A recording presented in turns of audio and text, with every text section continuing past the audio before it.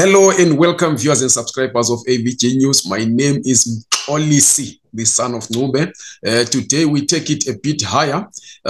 We have in the studio President Lavelle Walton. He is the president of the United Global Kingdoms of Africa. We want to hear what this is all about. You will know that this channel is not only targeting Zimbabweans and South Africans, but all members of the black race all over the world. President, welcome to this show. Thank you. Thank you so much for having me. How are you, sir? I'm good. United Global Kingdoms of Africa. What are we talking about here? So what United Global Kingdoms of Africa is an, I would best say it's an answer. It's an answer to a lot of prayers for the return of the diaspora back to the continent of Africa, the place in which they were taken from. It is a bridge, to say the least, a bridge between diasporans returning, which would be the reuniting, as well as the return or the reconnection would be the second as well, the reconnecting with our brothers and sisters on the continent. So UGKA is a collaborative, a diplomatic collaborative, or a governmental entity similar to the United Nations, but specifically for the Bantu people, or the people of Africa, the children of Africa worldwide. Okay, when you talk about the return, are you talking about the physical return, or you're talking about just the other part that you've spoken about, the reconnection? It would be both. It would be both, the physical return as well as a spiritual or cultural reconnection with our own people on the continent. Okay, so absolutely a physical return. Okay, considering we know the way that Africans were shipped out of Africa to all these other continents, and there is a lot of disconnection, let me say. Some of these, we don't know, for example, where a certain person would have been taken from, because now you called Lavelle Walton. Obviously, that is an adopted name due to the circumstances that your grandparents or your forefathers were taken out of Africa. Is it easy for you to say, okay, I'm a Zimbabwean, I want to return to Zimbabwe? Do you have this connection with your history? Well, for myself personally, I do. I know a lot of people do not necessarily. For myself, my ancestry goes all the way to Gabon, to the Ateke people, Congo. And so that's my ancestry. But for many others, it would be different. It would be from Nigeria, or from Rwanda, from South Africa, from Zimbabwe or Ghana or wherever else.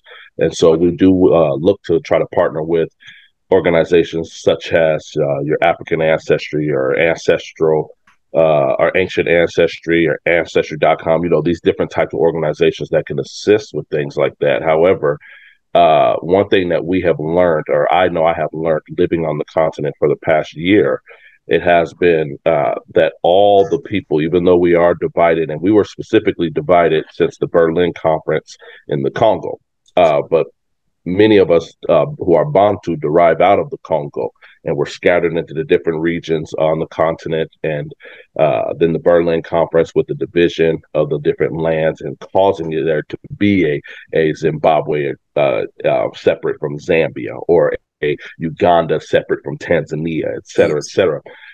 Because of that division, we now look at one another as, you're from this country, you're from that country, when in realization, ancestral wise and by blood, we're all Bantu, and all sub-Saharan Africa is Bantu scattered all over. So the idea for me is to, or for UGKA, is to get our people who are from the diaspora just come back to sub-Saharan Africa. We connect, UGKA will connect with the different countries, and then just to try to help to remove the barriers economically and so forth.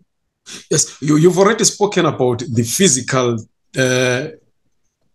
disconnection that we have, as per you've spoken about the Berlin Convention, the Berlin Conference, which divided Africa physically, but also mentally we are divided. I'm in South Africa. You've been to South Africa yourself, and I think you've heard a lot about the xenophobia that happens here. Africans are disconnected even mentally.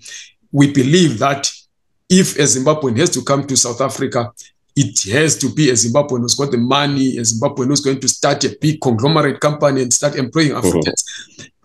If this Zimbabwean has got no money and is looking for employment, then it becomes an enigmatic figure who should be treated in all these bad sorts of ways.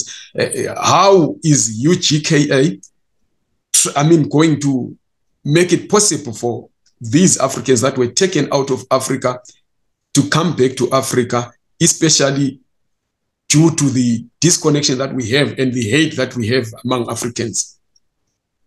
Yeah, well, without divulging too much information, because we do have a big event coming up this Sunday, actually, our global webinar summit is actually happening this Sunday, 5 p.m. South Africa time, 8 a.m. Pacific Standard Time. And people can easily register at UGKA.org. So just go to UGKA.org and you'll be able to register right there for free. It's seats are filling up very fast, but I think a lot of the questions that a lot of folks will have, much of it can be answered there. But to give a little bit to what you're asking, I think the biggest thing that we are focusing on as far as from our departmentally is through our education and humanitarian or people services, community services, if you will. Our education is very huge in that decolonization is the first start. Decolonization of all curriculum is going to be the first start in waking up all of our Bantu brothers worldwide and our sisters to be able to see that we are not so different just because you come from Zimbabwe. We shouldn't be looking at you from a xenophobic perspective saying, oh, you got to start business or you're just here to take jobs, but more so that opportunity exists beyond just the borders. We have to be able to see that, there are other big cities in Botswana, Gaborone. You can go to Windhoek in Namibia. There's other cities where business and opportunities can exist. But I think in order for something like that to happen, there must be a reunification of the Bantu on the continent and the Bantu in the diaspora. Okay. That is an interesting idea. Now, looking at an African who is living in America, you've been called, first at some point you were called a colored race, you've been called all these sorts of names, now you're being called African Americans. This speaks to a lack of true identity.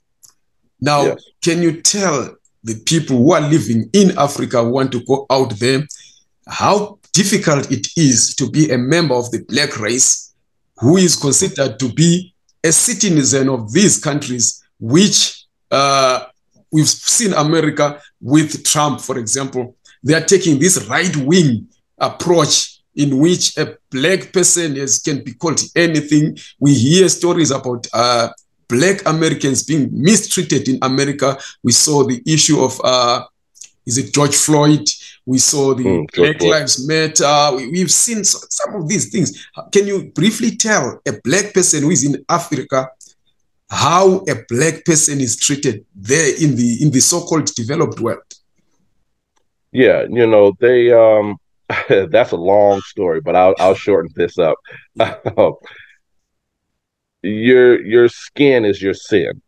Yes. Pretty much in America. If you're black, it doesn't matter if you're from Africa or you even look like you're from Sudan or you look like you're from Benin or wherever. It doesn't matter. Your skin is your sin in America. It's simply because you're black. That's a huge issue, but that's not the only issue. That's not the only reason. A lot of it is because of who we are as Bantu people.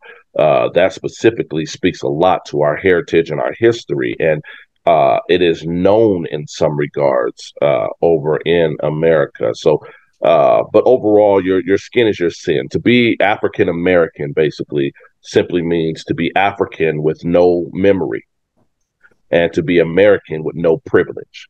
Yes. So you have to really think about that for a lot of brothers and sisters looking to go to the West or go to UK or Canada, to these different countries. Some may be a little easier, not as stressful or not as dangerous as the US. But there are some areas in the US that's not so dangerous, it's not so bad.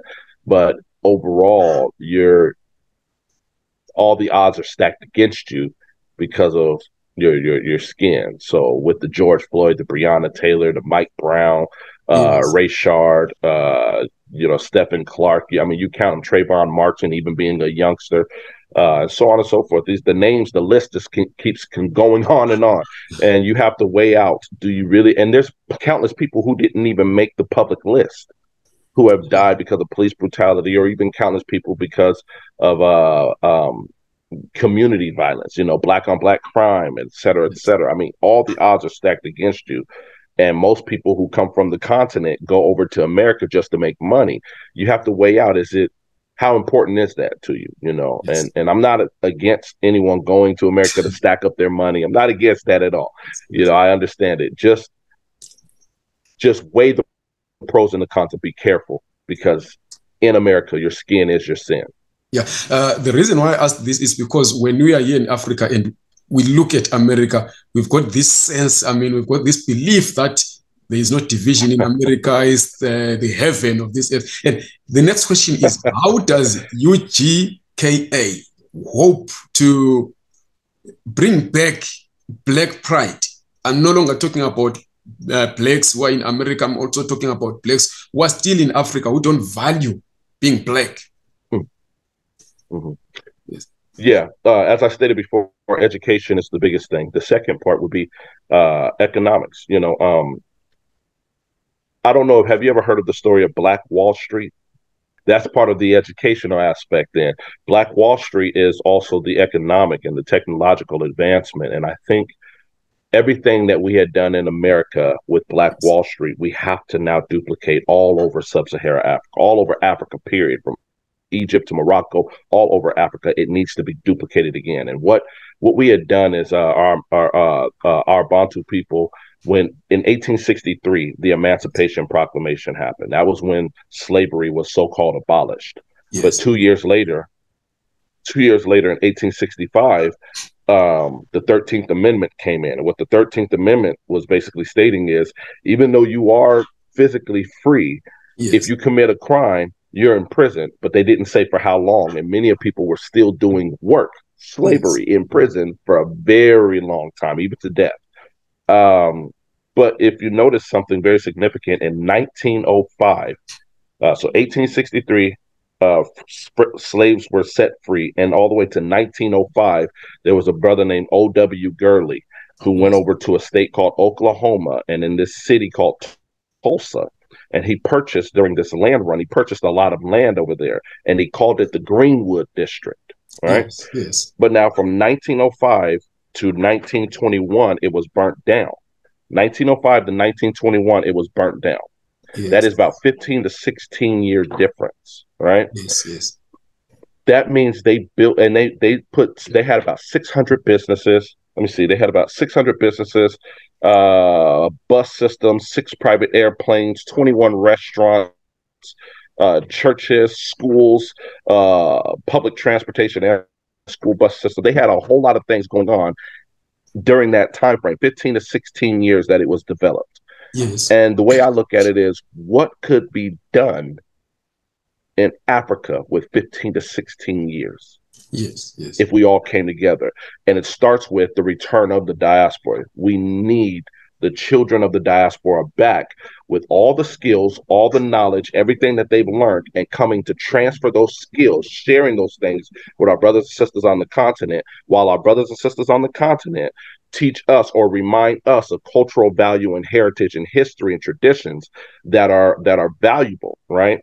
But yes, overall, in order for all this to happen, everything has to be under the banner or the wisdom, the guidance of our Creator, the Most High. So Nini na Nini. So yes, that I believe has to be the process. We have a serious problem in Africa. I mean, in Africa, I think you already know that, the problem of good leadership. We lack good leadership, and it's not because people here are not creative. People are creative. People are so determined. They are hardworking. They are trustworthy. But because of the people that preside over them, we cannot run away from that. We lack good leaders in Africa. How does UGKA hope to even prevail over this kind of leadership? Because you bring your skills here, you bring your money here. The next thing is, because you are not powerful politically, it's gonna be driven down. You're gonna be frustrated. Let me say. How do you hope to balance this? I'll tell you something I learned living in America. It's really not about having a political advantage. Yes. Politics are dictated by economics. Who owns the economy? Who runs the money? Yes. in the time that we had Black Wall Street, the black dollar or the monies that Black people had circulated 36 to 100 times before anybody purchased anything outside of the Black community. Yes. 36 to 100 times that money was constantly rotating in the Black community. That means I'm spending my money with you, you're spending your money with me and with this brother or with that sister. Everything is circulating, right? Yes. So now in America, the black dollar lasts about 6 hours. So from 36 to 100 times circulating, now just the 6 hours of time, not even a full day, right? What that means is the people who are in power, who are the colonial powers, the elite, yes, right, yes, who are still running Africa politics, right? They control the economy. They control the dollar.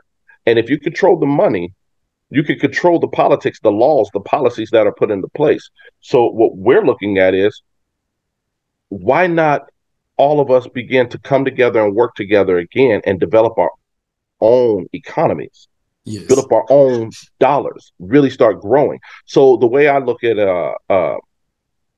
kind of for lack of a better word, suppressing the corruption is, number one, building relationships.